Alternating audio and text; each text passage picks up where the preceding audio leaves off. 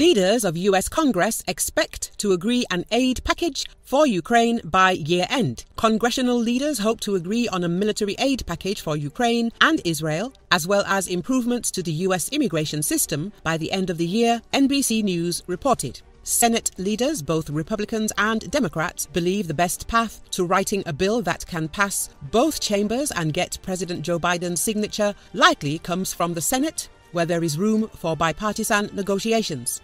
At the same time, the publication said Senate Majority Leader Chuck Schumer, Democrat of New York, made it clear that providing additional aid would be his top priority between Thanksgiving and Christmas. I know both sides genuinely care about approving aid to Israel and Ukraine and helping innocent civilians in Gaza, Schumer said from the Senate floor. So I hope we can come to an agreement even if neither side gets everything they insist on. But we will be working on it immediately when we get back after Thanksgiving. The ambitious timeline would mean striking a deal that satisfies the funding requested by the Department of Defense to aid conflict zones.